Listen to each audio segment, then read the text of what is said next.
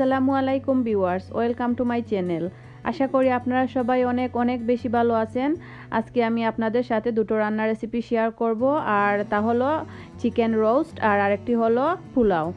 এক একজন এক এক রকম রান্নাটা করেন, কিন্তু আমি যেভাবে রান্নাটা করি সেটাই আমি আজকে আপনাদের সাথে শেয়ার করব। যদি ভালো লাগে তাহলে ট্রাই করে দেখবেন, আর আমার ভিডিওটা যদি ভালো লাগে তাহলে প্লিজ আমার চ্যানেলটাকে সাবস্ক্রাইব করবেন আর লাইক দিবেন। আর এখানে আমি 6 পিস চিকেন লেগ নিয়েছি, আর চিকেন লেগটা আমি ভালোভাবে ক্লিন করে নিয়েছি। আর চিকেন লেগের মধ্যে আমি এভাবে সামান্য সামান্য কেটে দিয়েছি নাইফ দিয়ে, মশলাগুলো ভালোভাবে ঢোকার জন্য। আর এখন আমি সামান্য লবণ দিয়ে চিকেনটাকে ভালোভাবে মাখিয়ে নিব। আর আপনারা চাইলে এখানে সামান্য ফুড কালারও ইউজ করতে পারেন, তাহলে দেখতে সুন্দর দেখাবে। কিন্তু আমি ফুড কালারটা ইউজ করছি না, কারণ ফুড কালারটা স্বাস্থ্যের জন্য ভালো না। শুধু লবণ দিয়েই মাখিয়ে নিচ্ছি।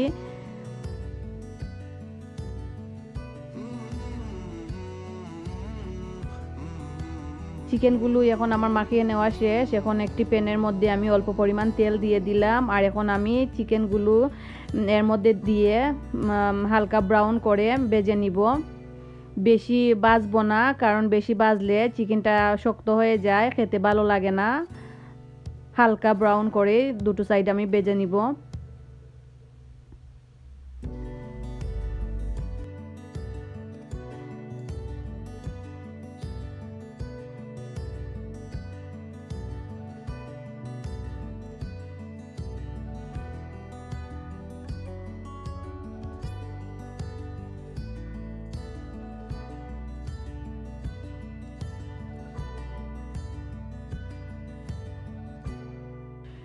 এখন সবগুলা চিকেন আমি ভেজে নিয়েছি, আর চিকেন ভেজে রাখার পর যে তেলটা ছিল আমি আরেকটি প্যানের মধ্যে দিয়ে দিয়েছি, আর দিয়ে দিচ্ছি 2 চামচ ঘি। আর ঘিটা দেওয়ার পর এখন আমি দিয়ে দিব তেজপাতা, দারচিনি, লং, এলাচ আর একটি স্টার এলাচ। আর এরপর দিয়ে দিব পেঁয়াজ আর আদা রসুনের পেস্ট।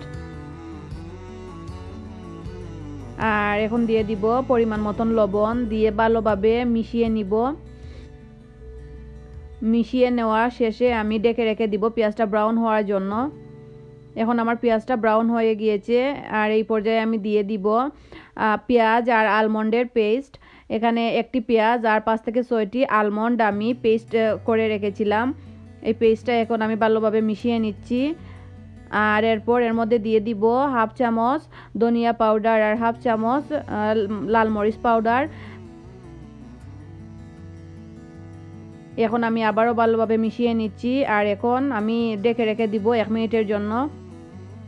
1 মিনিট পর এখন আমি সামান্য পানি অ্যাড করব, আর আরও কিছু সময়ের জন্য জাল দিয়ে মশলাটাকে কষিয়ে নিব। এখন আমার মশলাটা ভালোভাবে কষিয়ে নেওয়া হয়ে গেছে, উপরে তেল ভেসে উঠেছে।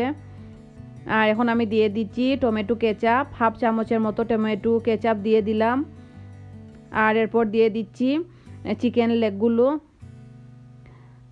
লেগগুলো আমি এখন ভালোভাবে মিশিয়ে নিব মশলার সাথে।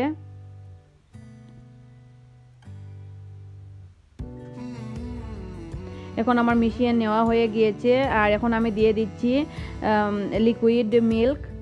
আর এরপর দিয়ে দিব সামান্য পানি। আর এরপর 4-5টি কাঁচামরিচ অ্যাড করে আমি আরও 7 থেকে 8 মিনিটের জন্য কম আগুনের মধ্যে ডেকে রেখে দিব চিকেনটা সিদ্ধ হওয়ার জন্য।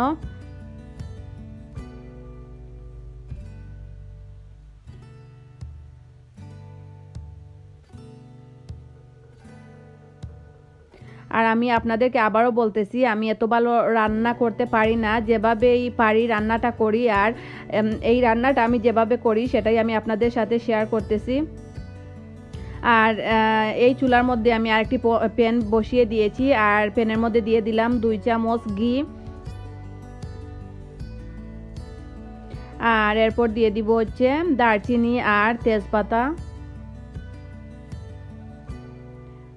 আর এরপর দিয়ে দিব পেঁয়াজ, একটি পেঁয়াজ আমি দিয়ে দিলাম, আর আদা পেস্ট।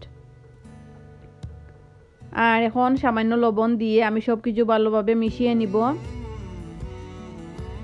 লবণটা আমি সামান্য দিব, কারণ চিকেন রোস্টের মধ্যে অলরেডি লবণ দেওয়া আছে, এই জন্য পোলাওয়ের মধ্যে আমি লবণটা কমই রাখবো।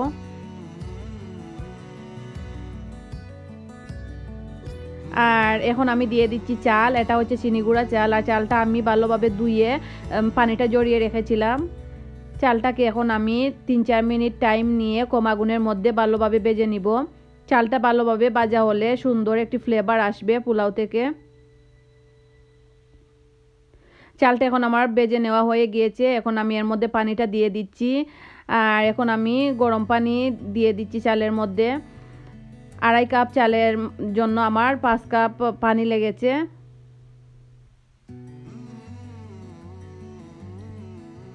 আর এখন আমি দিয়ে দিচ্ছি গ্রিন পিস। আমি মাঝে মধ্যে ক্যারটও ইউজ করি পোলাওয়ের মধ্যে, ভালো লাগে খেতে, বাচ্চারাও পছন্দ করে। আর এরপর দিয়ে দিলাম 4-5টি কাঁচামরিচ। আর এখন আমি ডেকে রেখে দিব, কম আগুনের মধ্যে ডেকে রেখে দিয়েছি পোলাওটা হওয়ার জন্য। আর এইদিকে আমার চিকেন রোস্ট অলমোস্ট হয়ে এসেছে। এখন আমি এর মধ্যে দিয়ে দিচ্ছি 1/2 চামচের মতন রোজ ওয়াটার। আর এরপর 2 মিনিটের জন্য আমি ডেকে রেখে দিব। আর 2 মিনিট পর আমি চুলার আগুনটা বন্ধ করে দিব।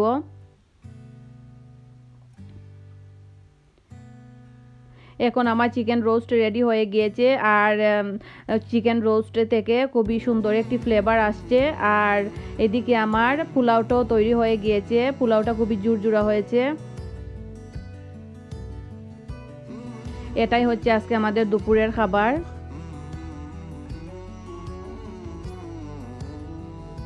আর এইদিকে আমি বাচ্চাদের জন্য খাবারটা নিয়েছি।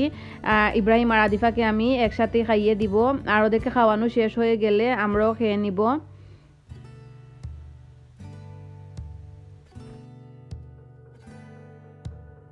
খাবার শেষে এখন আমি একটি বাটির মধ্যে ইয়োগর্ট নিচ্ছি খাওয়ার জন্য। আর এটা হলো ফ্যাট ফ্রি ইয়োগর্ট, আমার খুবই ভালো লাগে ইয়োগর্ট খেতে, এই জন্য আমি সব সময় ফ্যাট ফ্রি ইয়োগর্টটাই খাই। বাচ্চারাও এই ইয়োগর্টটা পছন্দ করে। আর এখন আমি ইভিনিং স্ন্যাক্সের জন্য বাচ্চাদের জন্য প্রন ক্র্যাকার্স ভেজে নিচ্ছি। এটা বাচ্চাদের খুবই পছন্দের খাবার, স্ন্যাক্সে তারা এগুলাই খেতে পছন্দ করে। আমার আজকের ব্লগটা আমি এখানেই শেষ করছি। আপনারা সবাই ভালো থাকবেন, সুস্থ থাকবেন, আর আমার জন্য, আমার ফ্যামিলির জন্য দোয়া করবেন। আর আমার ভিডিওগুলো যদি আপনাদের ভালো লাগে প্লিজ আমার চ্যানেলটাকে সাবস্ক্রাইব করবেন আর লাইক দিবেন। আল্লাহ হাফেজ।